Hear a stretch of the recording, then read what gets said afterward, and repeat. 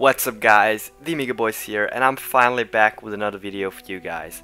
Today we're going to take a look at 10 insanely overpowered items that since then has been nerfed throughout the PoE history. So while we still have crazy items today, such as Headhunter, Ash's Mirror, etc., I'll mainly be focusing on items that has been nerfed in the past. This video is not meant to necessarily point out the best or the most overpowered items in PoE history, as I'm almost sure that I have forgot something. But please, if I have forgotten anything, feel free to add them in the comments below and I might make a part 2 for you guys.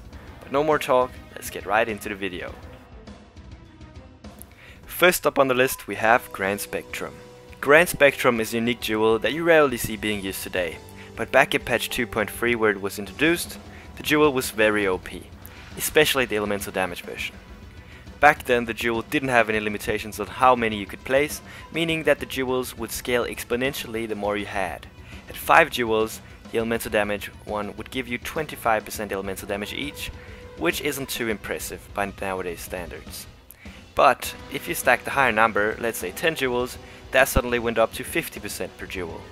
And if you were to grab all the jewels on the whole tree, you would gain 105% elemental damage per jewel, which would translate to over 2000% increased elemental damage in total.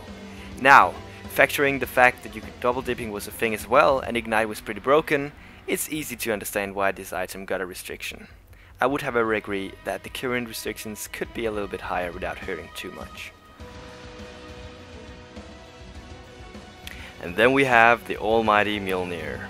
While the old version doesn't really seem that great compared to the new one, I can assure you that the old one was way better. And that is because the nerf actually wasn't on the item itself, but rather an internal one.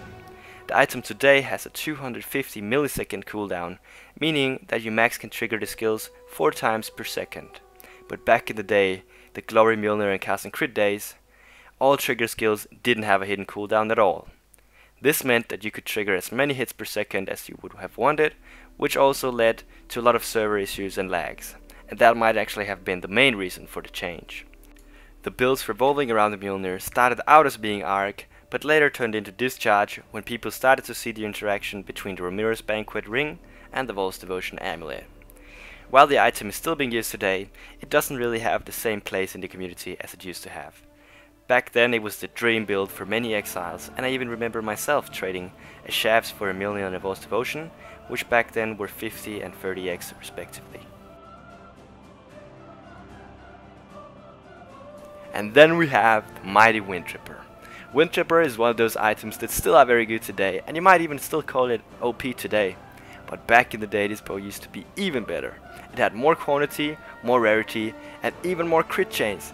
This bow had up to 10% base crit, which is crazy. That's even more than some wands do.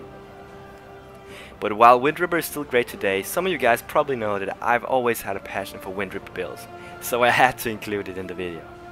Wind Tripper builds for me is just a build that never gets boring. The bow combines great damage with magic find, so you'll be able to get the best amount of loot per hour. And if you ever want to try out a Wind Tripper build, you can check out my guide called the Amigo Shots on the forums, or any of the many other great guides out there. Shout out to those guys as well. But yeah guys, no more advertising, let's get back into the video. And then we have the Face Breakers. This is also one of those uniques that are widely used today, but back in the day this unique was even crazier. Or well, they might not actually have been as good as they are right now, back then due to the lack of unarmed skills, steel rings, ascendancy classes and abyss duels, but they do indeed seem very OP when you look at them today. The Face Breakers used to go from 800% to 1000% more unarmed damage, meaning that a max roll 1 would give you 25% more damage compared to using a max rolled one from today. But that wasn't the only time the Face Breakers were nerfed. No, actually later on when crit multi got nerfed across the board and Maligaros for example went from 50 to 36% crit multiplier, Face Breakers were buffed instead, from 60 to 90% crit multi. The fuck? Yeah, I know right? I don't know what went through GGG's minds, but that essentially made the Face Breakers the go-to crit gloves, as nothing else really could compare. Only really Acuities for that sexy instant leech. And it also meant that nobody really used Maligaros. And then we have the Crown of Eyes. This unique is probably one of the most overpowered items in PoE history. And it would have been even more overpowered if it still existed as a legacy version today. While the item does seem very similar to the current version, there's a little difference in the wording.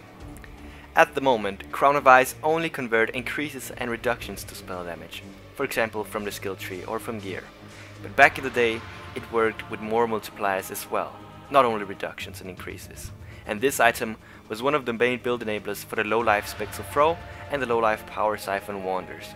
The fact that Pain Attunement and even Righteous Fire gave you more attack damage with this helmet equipped led to insanely powerful low life attack builds, and was one of the reasons why these items and shafts were close to 100x each.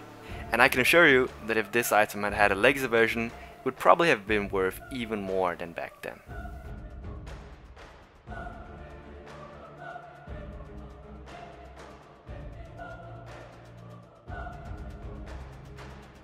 The next unique on our list is Reach of the Council. While it's not really that used today, the older versions of the items surely were. Back when it first came out, it was a bow that went all the way up to 375 physical DPS, which itself is higher than any other unique bow in the game. And on top of that, it even had 4 additional projectiles. In theory, this meant that the bow first of all could have another gem link because it didn't have to use GMP on your main skill, but also didn't have the less damage from the GMP gem itself. Not having the less damage from the GMP gem itself meant that if you were to compare it to a straight up fist damage bow with GMP socketed into it, it would be as powerful as a 500 DPS bow, while at the same time having another gem slot as well. That's fucking crazy, and probably just as good as mirror tier bows out there. But what people slowly started to realize was the fact this bow was best in slot for any poison bow build out there. Because with double dipping being in the game, you previously hadn't been able to use GMP on your main skill due to the less projectile damage applying twice, reducing your damage by a lot. But now that Reach was in the game, poison bow assassins were more popular than ever. Guides like King of the Forest, Ziggy's Ass Reacher, and even my own the Amiga Reach rose in popularity, and it didn't take long for GGG to both nerf the bow itself and the poison mechanic altogether. But don't worry guys, if you have a Legacy Reach lying around in standard in your stash, don't worry, it's just as powerful before, just not with the whole poison aspect. Everything else works just as fine.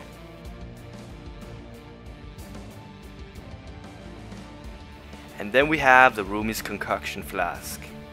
And while it's not overpowered in an offensive way, it was kinda OP defensively. Back when the flask first came out, it essentially had double the rolls of a current one. The block chance went up to 40%, which is even higher than you normally get on a shield, and the spell block went up to 20%. And remember guys, this was just the block chance from the flask, and it was without flask effect taken into account, so you could in theory go even higher. This made most builds able to cap block chains, and in some cases even spell block, with a single flask with no drawback whatsoever. This was crazy for hardcore and was just a really cheap way to get a ton of defense, with the only drawback of losing an offensive flask. The next unique on the list is Voltaxic Rift. This unique used to be the rarest item in the game back when it had an item level restriction of 78. This restriction was the highest item level restriction in the game, and you really didn't see a lot of these drop, as most people ran below level 76 maps. Due to the insane requirement and rarity, you could imagine the price such a thing would go for and the reaction it would give if you found one. Exactly, but if you find a reflect back. Oh my god! Dude. What? Oh my god, What? That's mine! That's mine! No way. Fuck yeah! Show, link. Oh my god. No, seriously? Yeah. Congrats, Pulp. The bow was a little different back then, as it used to give you 100% of your lightning damage converted to chaos instead of only 60%. This did first of all mean that you got reflect proof, since chaos damage can be reflected, but later when poison was introduced, you were also able to poison the enemy with your lightning skills and shock them, which double dipped as well. The bow was used in a variety of builds, but the two main ones were Voltaxic Spark and Voltaxic Lightning Arrow. Voltaxic quickly lost its glory however, when it got nerfed from 100% conversion to 60%, as well as nerfs to double dipping and poison. Over the lifespan, the unique managed to go from being worth tens of exalts to worth less than a couple of chaos orbs, which is kinda sad.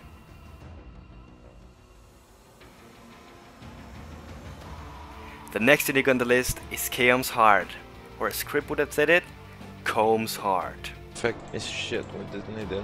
Oh! I just got combs. What? Oh my fucking god! Fuck you! This is a unique you guys probably would kill me for not mentioning, and for a good reason. Because this unique's legacy version is the single most expensive non-racing item in the game, with a price tag of around 1,400 exalts in Standard League. Yeah, that's a lot, guys. And if you haven't looked at the screen and figured out already, it was because Chaos Heart used to have not 500 but 1000 to maximum life. This was insanely good for any life build out there, as equipping this, all depending on your passive tree, would give you between 2,500 and 3,000 maximum life. The item was the single biggest survivability boost out there and was especially great in hardcore. The Chaos Heart was actually so broken it was banned from dropping in the first 2 leagues, Anarchy and Onslaught. The last unique for today is the flask of all flasks, the Vessel of Vinctar. Well, not the current version, but the old version of the flask, because it's probably one of those uniques, along with the Reach of the Council, that has been nerfed the hardest in the PoE history. But to be fair, this was definitely the most broken flask to ever exist in Path of Exile. The flask got added along with the Vinctar map in patch 2.1, but back then it was nothing like today's version. Vinctar had 2 uses back then, as well as having instant life and mana leech during flask effect. This was really powerful, especially back when Pathfinder had an infinite flask charge generation with Blade Vortex. Since Blade Vortex was hitting many times per second with 13% instant leech, the only thing that could really kill you was one-shots. But the old energy shield items took care of that as well. Since the item obviously was too broken, it got nerfed, but Vaal Pact still made it too strong. So the Vaal Pact Keystone had to be nerfed as well. But this did not only reduce the popularity of the flask, it also increased the price of its legacy version. Currently, the legacy version is around 120x in standard, since the legacy Vinctar flask now is one of the only ways to get instant leech in the game. But there we go, guys, that was all for today. I really hope you enjoyed the video, and also if you have any suggestions, make sure to leave them down below. It could be either for another part, a part 2 of this video, or for any other video, like maybe top 10 Twitch PoE fails or something like that. But yeah, hope you guys have a wonderful day, stay tuned for more videos, and peace out.